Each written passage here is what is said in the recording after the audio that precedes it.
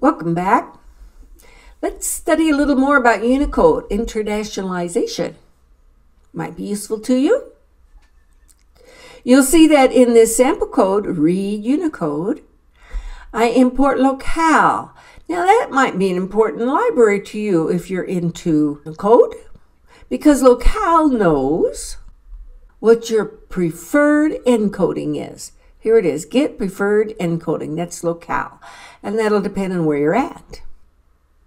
Now then, we're going to read that file that we looked at a long time ago, formatting strings uni.py, because it had some Unicode in it. So we're going to read it with preferred encoding. We have a read file function that takes in our file and our encoding. Then we're going to set another encoding, and we're going to say new file is equal to change the encoding of this one from what it used to be, we want it to be. So we'll look at that function. We'll read that new file with that encoding in which we used, and then we'll read that new file in the original encoding. Okay, so we will have played with things this way and that.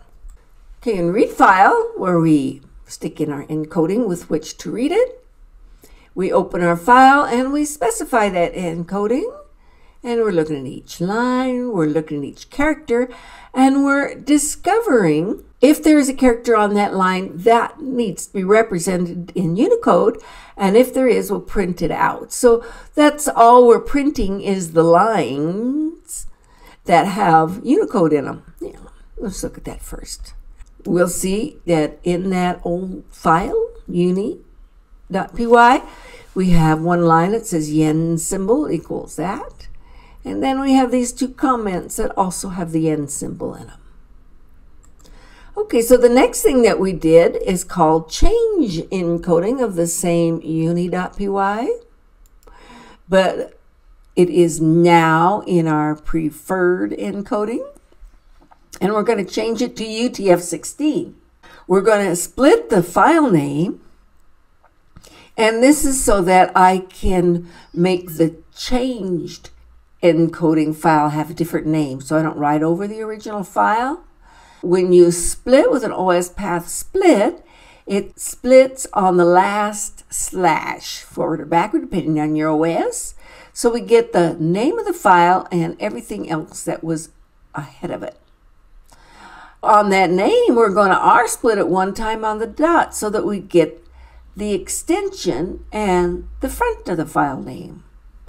Our new file name then will be the same path, but we're going to take the front and we're going to just put in the string that is the change to UTF-16 and the same extension. So we made a new file name.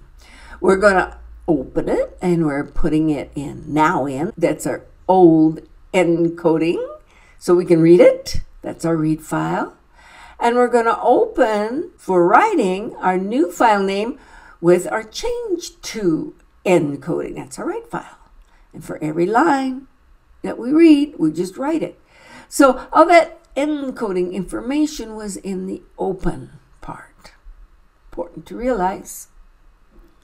That's what we did. Let's look at our output.